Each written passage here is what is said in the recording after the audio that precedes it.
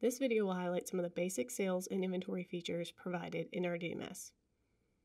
From the dashboard, you can access your company settings, inventory, sales, receivables, reports, utilities, and find contact information for technical support. When you want to add a vehicle into inventory, select Add a Vehicle from the dashboard, or from the menu bar on the left side of the screen. On the Add Inventory screen, click the camera icon to open the bin scanner. This is a pretty handy feature as it will allow you to easily add a vehicle using a phone, tablet, or computer. Just follow the prompts and the vehicle's primary information will populate the fields automatically.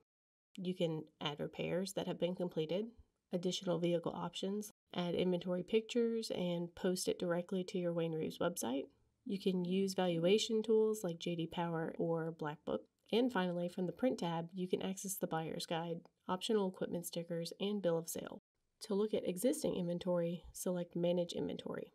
You can see at a glance a snapshot of your vehicles and if you're missing any information like pictures or the title. From here, you can open the vehicle you'd like to edit and make the changes as needed.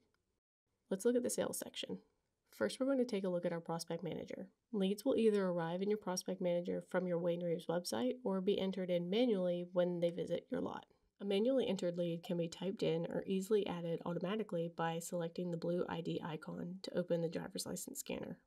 Once complete, the lead's information will populate automatically. You can also add additional information about your lead and eventually convert them to the sale when the time comes. Looking at making a sale, enter the details about your buyer. The driver's license scanner is an option here as well. Additionally, on the Customer tab, you can add any other information that would assist in getting your customers financed. Select the Inventory tab to add available inventory to the sale. From the Finance tab, you can add what you would want to sell the vehicle for. Additional sales taxes will be added in automatically wherever appropriate.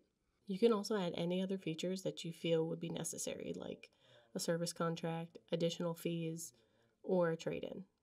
You can also see a sales summary on the right side of the Finance screen, where you can print credit applications or pull credit reports.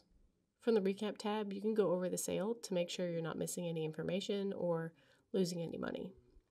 On the Print tab, you can go ahead and print the deal before it's finalized, or from the Finalize tab, you can go ahead and submit the deal for financing through one of our many financing sources, and depending on how the customer is paying, you can go ahead and add a down payment.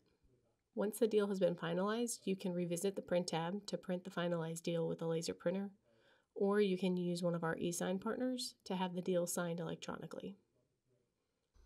Our pending sales section allows you to review a pending sale where you can either delete it or convert it to a sale. And we also offer a dynamic wholesale system that allows you to easily keep track of the auctions or other wholesalers that you might sell your vehicles to.